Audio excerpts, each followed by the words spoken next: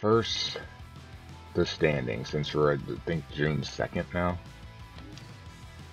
In the National League East, the Braves, 4.5 game lead over the Phillies and the Mets. Teams trending the wrong way. Phillies losers of 5 in a row. Mets and Braves winners of at least 4 in a row. So the Mets have played themselves back into this race. We, in the Central, lead the division by 11.5. We're on a 10-game win streak, which is a huge help. Cubs playing really well too. They've won 8 of 10. It sucks for them because they played really good baseball but have made no ground over the last 10 games. Actually lost ground. And then you have the Brewers fighting injuries. And the Pirates and Reds in 4 and 5. The West, the D-backs continue to stay in this race. All 3 teams playing well. You can see in their last 10. Padres half game back, with the holy trinity of Machado, Soto, and Tatis Jr. playing well. Dodgers, they don't go away. Winners of 4 in a row. They're only 2 games back. Giants were above 500. They're starting to fade.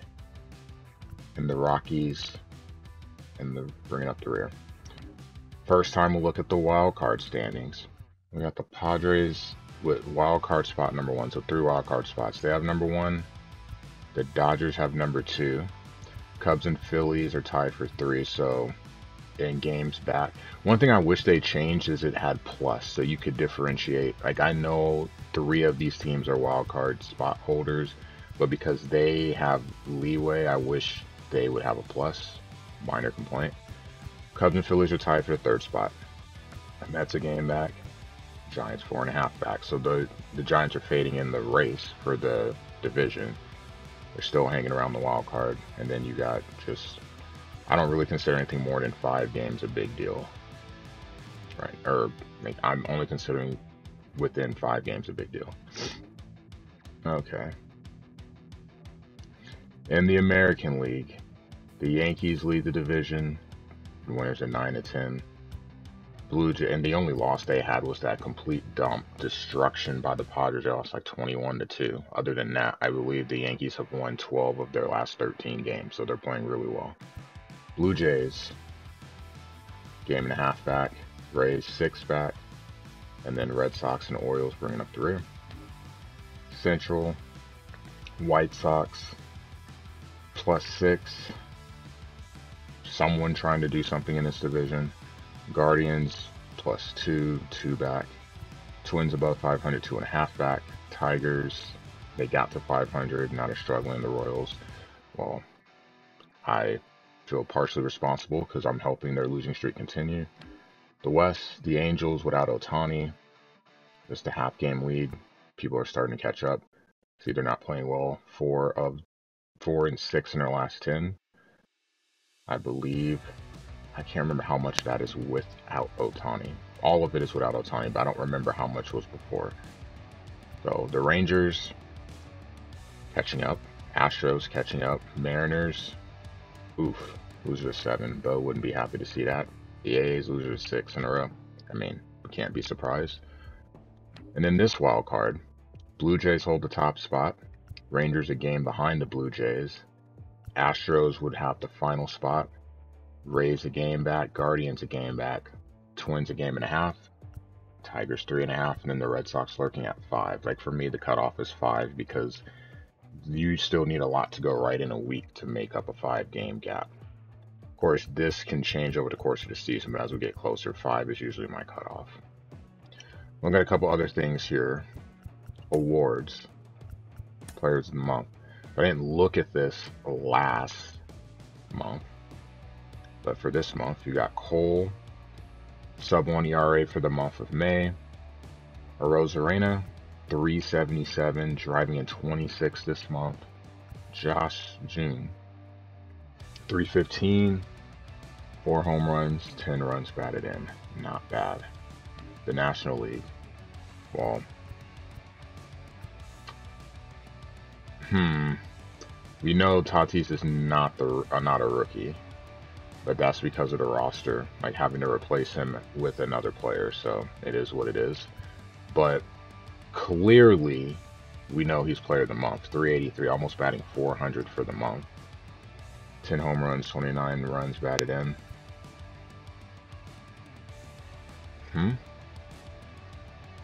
I wish you could look at his stats for the month. So he has a win, pitched in 14 games, but you don't know how many innings. I don't know how many save attempts either, but not bad. His stats on the season, but you lose a little bit of context here. It's easier with a starter because you can see how many starts they had. Speaking of, looking at April, yeah, Tatis will win Rookie of the Year. Montgomery, 5-0 in his 6 starts, sub-2 ERA, 35 Ks. Luis Garcia, who was a guy that was batting, was the top 5 in runs, batting average. Other side, Ty, he was a strikeout leader at that point. I mean, we all know who that is, so we don't have to say anything about that. And then Valera, 351. He's not hitting like that now, but these are the winners in April. Stats, Cardinals, anything that stands out.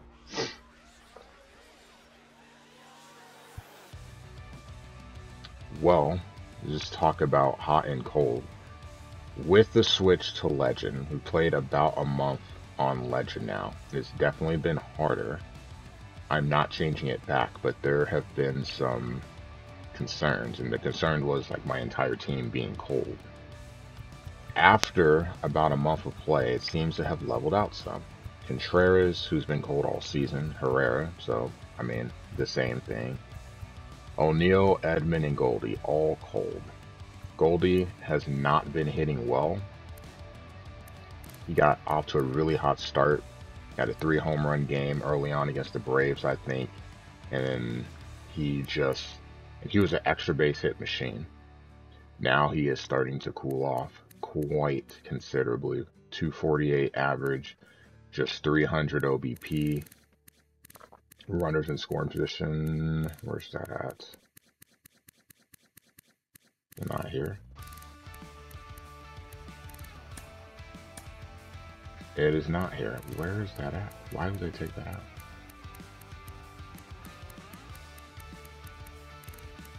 Interesting. Because that used to be there. I know it's in the game because it's under the hood when they do stuff.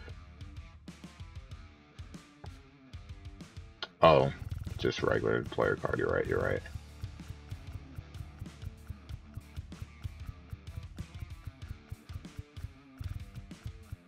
Just wanted to see what it looked like. Yeah. This is a concern here. This is supposed to be higher than your batting average because this should be when it's easier to get a hit.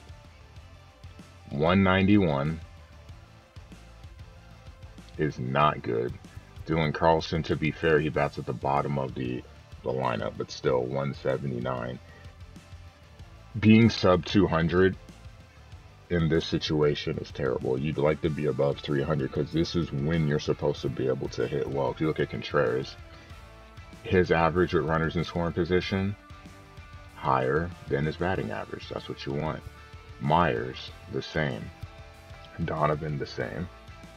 That's what you want to see because that means you're going to get better pitches to hit for the most part because guys are on base. They're going to be more aggressive trying to get you out. Anyone else that jumps out?